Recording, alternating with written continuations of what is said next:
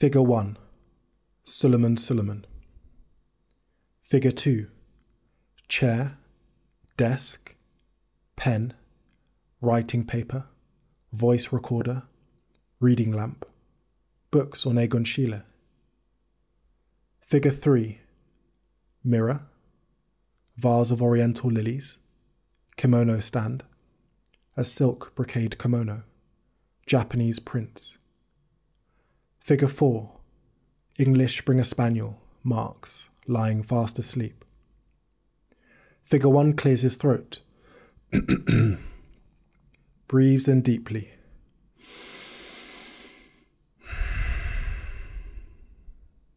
Then turns on his voice recorder. Dear Egon, today is the 19th of June 2023 and my 149th day on the Hanamichi, or flower path in Japanese. Since Chinese New Year on the 22nd of January, I've been making daily videos exploring kabuki theatre, Japanese art, music, ballet, opera, gardens, costume, and my heroes like you. I've made more videos about your life and art than any of my other role models, even David Bowie. I first came across you on the front cover of an independent art magazine called The Romantic View. There you were, in the guise of a semi-naked woman, wearing a green headscarf, sitting in a strange contorted posture, with leather buttoned boots. There was something about the direct, penetrating gaze of your sitter that caught my eye.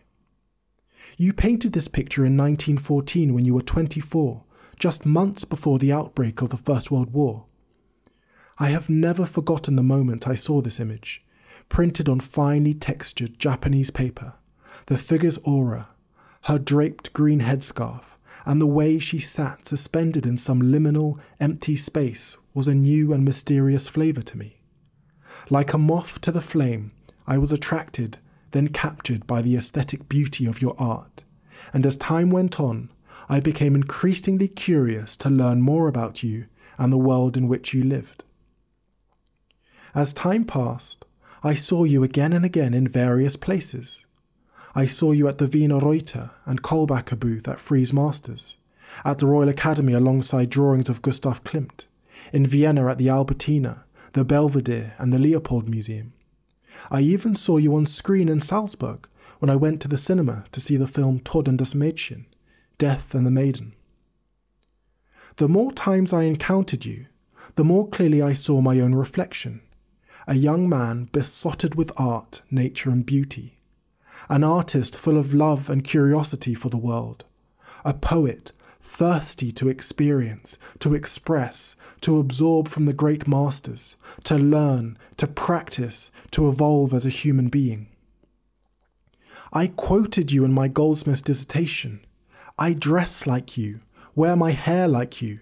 I imitate your stylized hand gestures. I read about you, make videos about you, dance thinking of you, create music playlists inspired by you. And right now, I'm writing a kabuki-inspired play about you. My play is called Searching for Schiele. I'm writing this letter to ask for your help. I cannot make this play alone. I need your friendship, your support, and your guidance.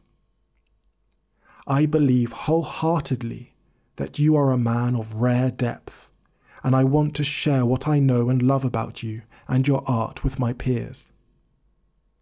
I look forward to hearing from you soon. Yours faithfully, love, Suli.